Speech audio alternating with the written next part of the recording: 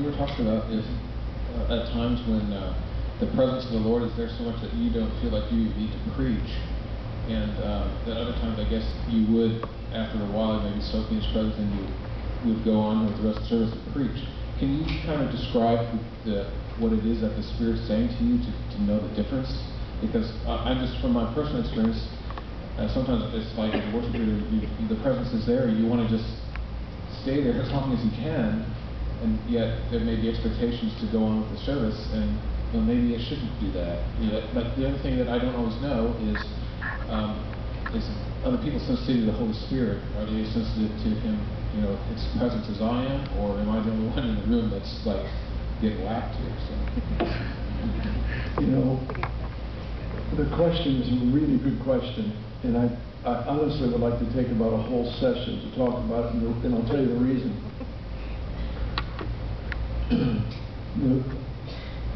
That decision, for example, the decision to just continue to worship is not the worship leader's decision. It's whoever's in charge of the meeting.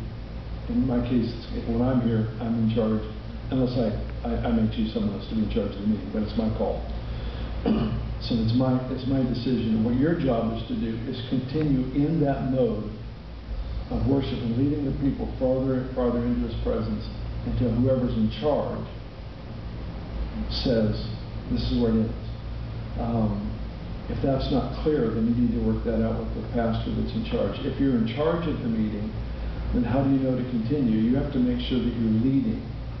Because there's a lot of worship leaders that sing and play instruments, but people don't follow them. And because they don't follow, they're not actually leading. A leader means people follow. That's the implication. And a good worship leader, by the way, will always start where the people are, not where they are after an hour of prayer and preparation.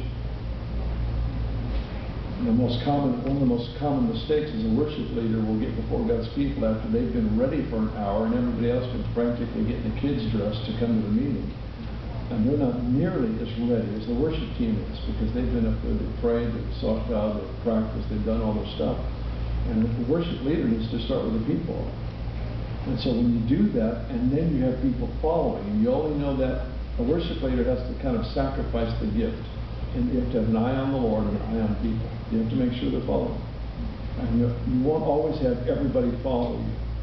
But as long as you have the majority of people moving with you in the expressions of the Lord, and in those moments in between songs, where people can sing energetically, but it's what do they do in between the songs when they are left to themselves? Will they minister then to are they easily distracted then? That's how you decide. As you look around, are people following? Are they pushing in because of where this worship leader is taking us? I'll be really honest with you. Not all of our worship leaders know what to do in that moment. And so if I have a worship team up here that's not quite as experienced in what I call the glory, then I will cut it short, because the chances are way too high that we won't end well. And I've had new worship leaders up here that I'll experiment with. They don't know I'm experimenting with.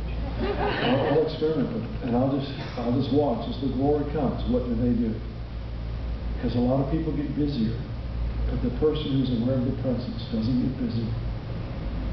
He just knows that his or her role is much more critical, but it's not busy.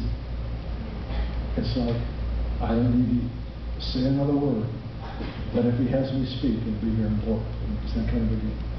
And when you learn to lead in that atmosphere of glory, that's what you have to do. You have to learn to respond to that atmosphere of presence. And I'll look at our new worship leaders, and I'll look at our old ones, and I'll see who knows how to respond to that glory. And it's only through trial and error. It's only through you give people room to succeed, which means you give them room to make mistakes. And you just see what they do with that presence. If they quickly shift from inner court ministry of deep, tender romance, and they shift to an evangelism song, then they probably didn't get it. They probably missed it. And what happens is people will do that. They will actually take us in and out, in and out, in and out of the presence throughout a worship time. because they'll put their songs in an order according to the speed of the song instead of the nature of the song and what experience it's supposed to take us into.